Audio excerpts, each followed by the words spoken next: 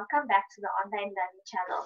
So remember in my first two videos I did English week 1 and 2 for grade 5. So today I'm going to be doing English week 3 and 4 for grade 5. So I'll start off with listening and speaking, go on to reading and viewing, then language structures, and then writing and presenting.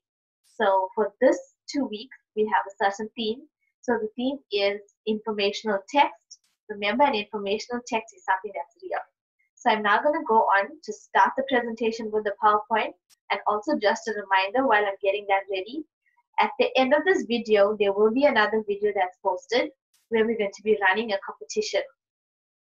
So this competition will be for my kids, which is you. To enter this competition, answer questions based on all my videos and you could win a prize. It's a cash prize, so the money will be transferred into your parents' accounts same time that we decide on who the winner is. Okay, so let's go on with my lesson, right? So remember, we're keeping into the theme of informational text. So let's start. Okay, so the first section of the video will be dedicated to listening and speaking. Remember, listening and speaking, then reading and viewing. Okay, so my focus and objective for this is for listening and speaking to listen to and discuss an information text. So I am going to read one to you. So after we've done that, you're going to take all that into account and you're going to prepare a speech for me in my worksheet activity that I will give to you. Okay? For reading and viewing, it's very, very easy. You're going to read an information text. So this will also be in my worksheet, which will be in the link below the video. Your parents can access it and download it for you, and you can answer my comprehension questions based on it.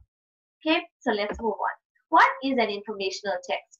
Okay, it is the word informational gives us a hint on its own. Information. Information is getting facts, real things, real information that's true about something. For number one, example where you'd find all these informational texts in non-fiction books. Remember, a fiction book is made up. A fiction story is not real, it's fiction. A non-fiction book is something that's true and real. Good. Then we have newspapers. We read newspaper articles every day, whether it's physically in the newspaper, whether it's online on the news channel, news Facebook page, blogs, posters, menus, brochures, and flyers. So all those things have real information, okay? And they can also contain pictures, a chart, a graph, a diagram. Remember, all these things are text features. It helps us to enhance the quality of the information text that we're going to read. Okay? Next, we have the types of print. So what types of print we could find in an informational text? People could use underlining, bold writing, highlighting, italics, capital letters, colored words, and so on. Okay? Let's move on. Before we go to our listening and speaking task, before we even read the story, what do we do first? We use prediction. Prediction is predicting what can happen. So in this case, we use prediction from pictures. So look at the informational text that you have in front of you. Look at the pictures. The pictures will tell us what the story is about or what to expect in the story. Beside the pictures, we could use the title. The title will give us an idea of who or what the story is about. After we've done that, we're going to go into a discussion where you give your own opinion and relate the story to your own life. And then cause and effect. Remember, cause and effect is in every informational text. It's what happened, that's the cause, and then the effect. Why and how it happened, or who did it affect, right? Let's move on. So now I have the example of the information text in front of you. So I am going to read this really quickly. I'm going to go through it. If I do make any mistakes, I do apologize, right? So before we read, remember our first thing we should do is prediction. Let's look at the title first. Blue whales. So the story is about whales and the color is blue. And the pictures will tell us the exact same thing because there's 3 pictures of whales, right? Let's go on to the story. Do you know what the largest mammal ever to inhabit our planet is? If you said an elephant, you are wrong. Look up at the top of the page. That's right. Blue whales are the largest mammals ever to be on Earth. Want to know more? Keep reading below. Blue whales are big. They can get between 70 to 80 feet in length. The longest one ever recorded was 106 feet long. Get a ruler out and measure that. Blue whales can weigh as much as 90 to 150 tons. With a body that big, you might think that whales eat other big animals.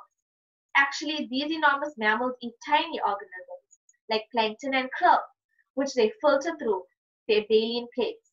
Baleen plates are filters that are in place of their teeth. A blue whale can eat up to 7.715 pounds of krill.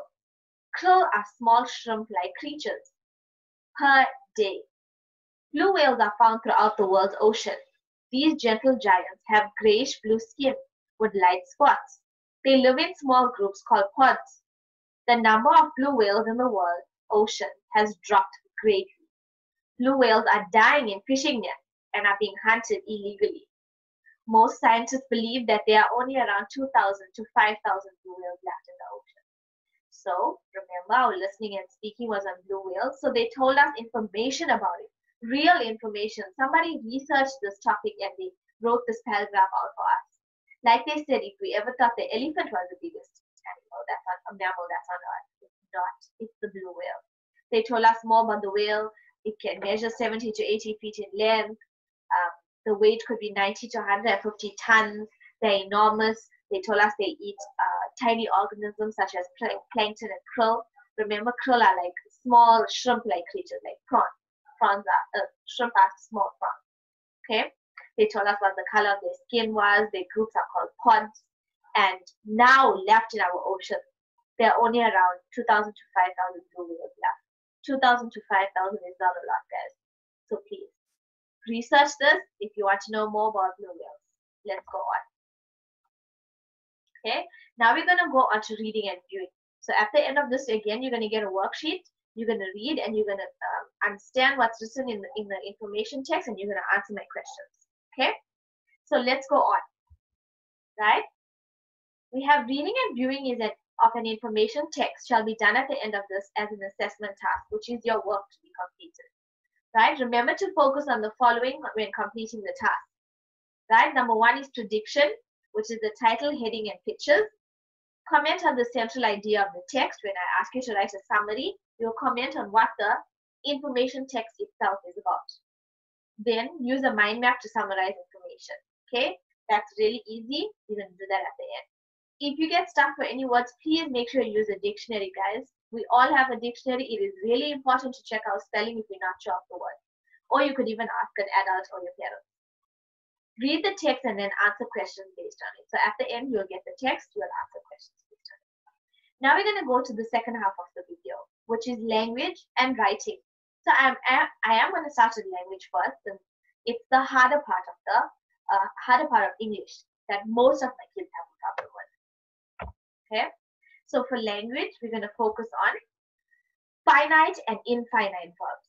It may sound simple. It actually is simple, but we have to remember the rules behind it. Subject-verb agreement, personification, proverbs, idioms, and similes. Okay, so those are really, really easy, guys. We just need to keep practicing if you're not sure what they are. Okay, and for writing, we're going to write an information text at the end of the lesson. Okay, let's go on. Excuse me. Okay, let's go on before we start finite and infinite verbs. What are verbs? We know this ourselves. A verb is a doing or action word. Our teachers tell us this all the time. Example, sit, stand, eat, jump, skip, jumping. Any of those are words that we can really do an action to. Okay? Example 1. I did a sentence for you. John will stand to greet his teacher. The verb that he's going to really do is stand. Example 2, Kerry loves to sleep all day. So, Kerry loves to physically sleep all day. Okay, let's go on to finite and infinite verbs. So, a finite verb shows tense, past, present, future we're talking about. It shows, it changes by person, or it could change by number of people.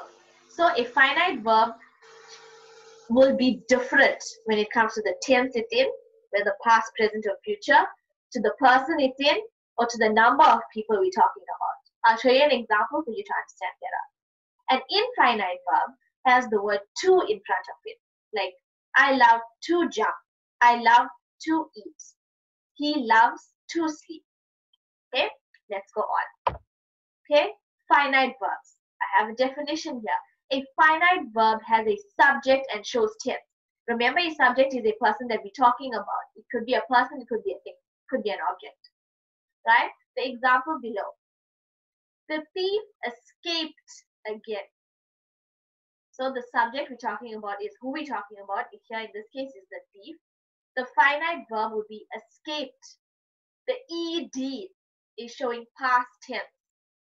The thief escaped again. So if we had to write that in another sentence, let's say in the present tense, the thief escaped. The thief escapes again. So the escaped ed will change to s, escape. So a finite verb changes according to your tense that it gives. Okay. One more example is Sarah is crying with joy.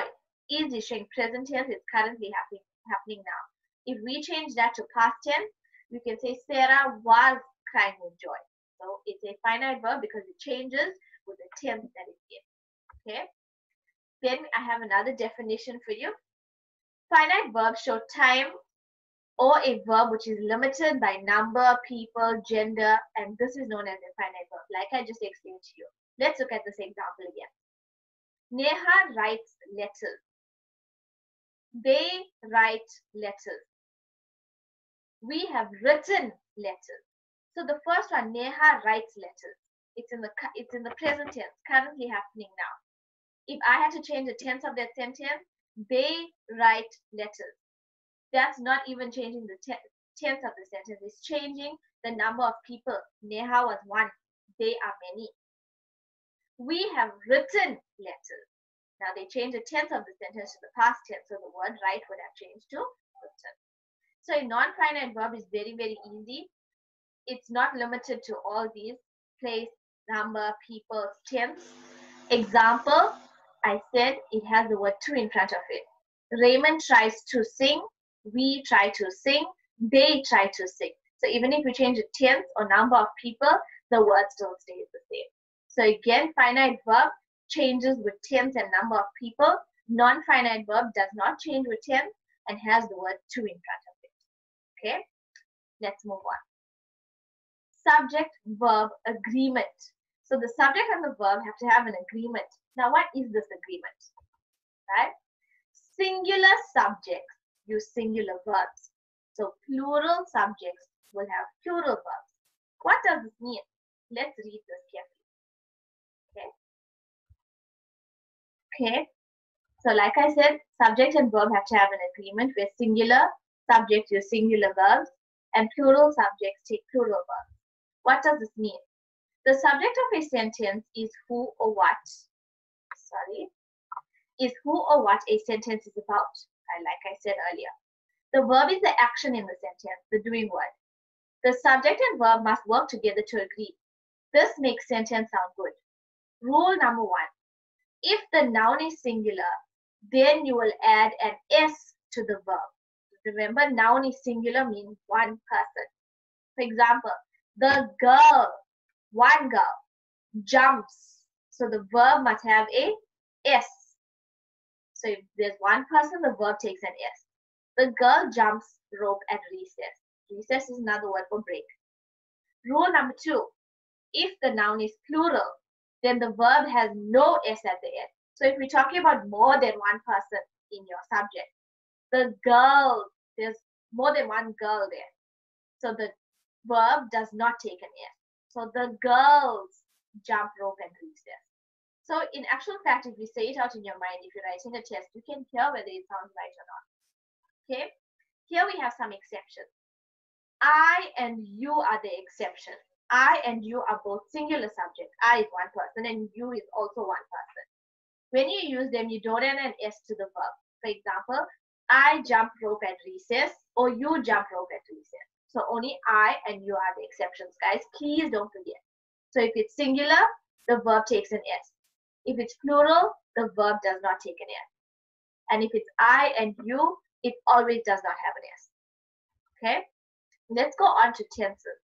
Right, this is very, very easy. It's a recap from last year's work. Past tense, present tense, future tense. For example, let's look at the first one. Jenna walked to school every day. So you got an ED there, showing past tense. It happened before. Present tense. Jenna walks. So the verb changes to have an S with it. It's currently happening now. She walks to school every day.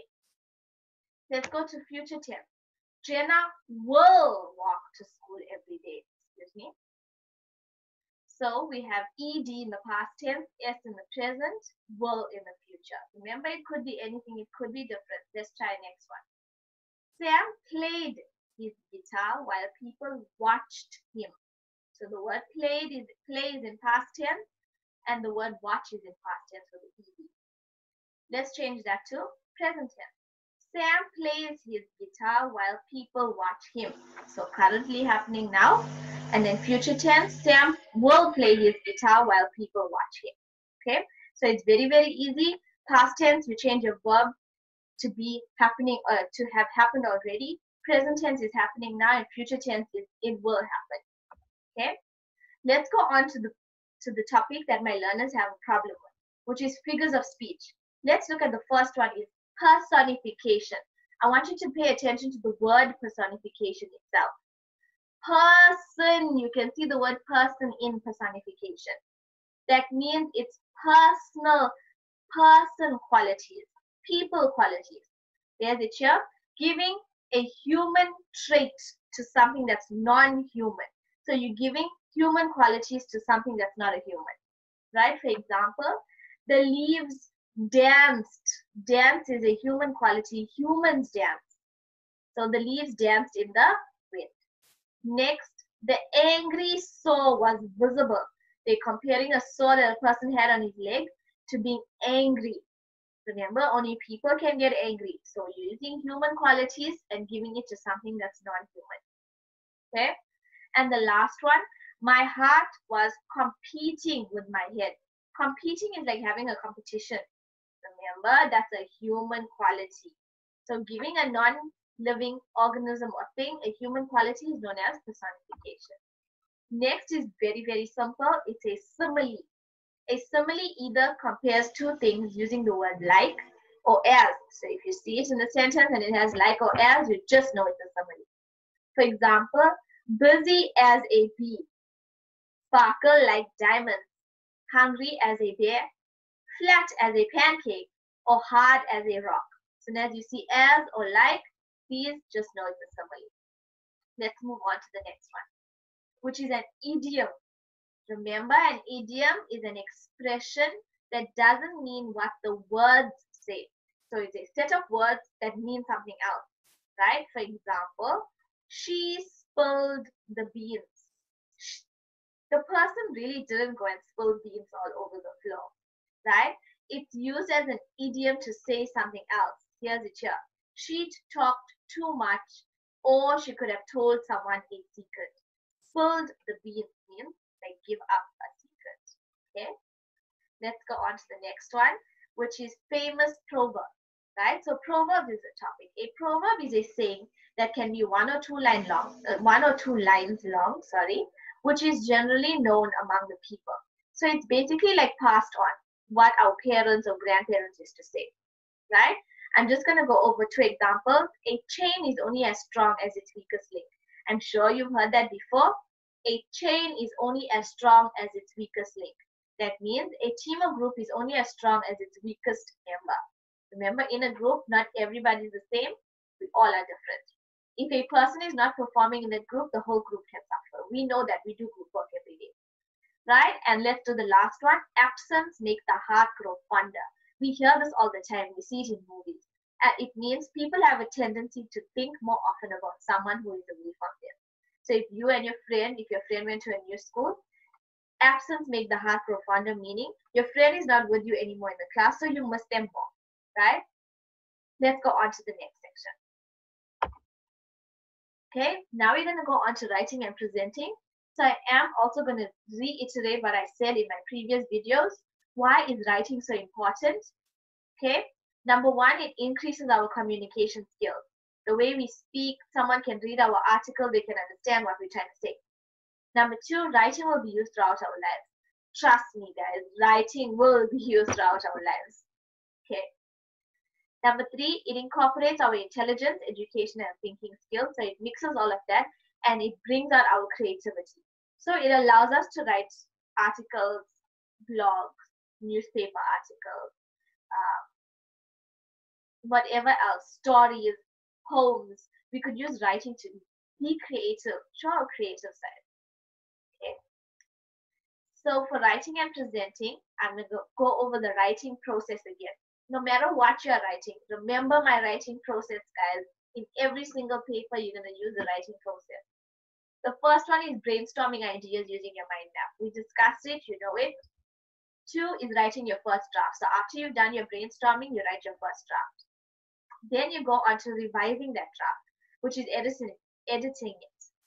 Next, you proofread that draft. And after you've done proofreading it or someone proofreads it for you, you write your final draft and you present it. And this is the example of the mind map which I had for my previous lesson. So please, guys, remember, learn your language skills, practice your language skills, practice your writing. So I am going to give you an activity, and this is the end of my PowerPoint presentation. I am going to give you an activity. In the comments column, you're going to complete it. You're going to do it. I will post the comments, the answers, sorry, for you. So please like, share, invite your friends to view our page. The lessons are very, very simple. If you have any questions, please leave them below. If you have a topic that you want me to cover also, please comment below, parents or learners.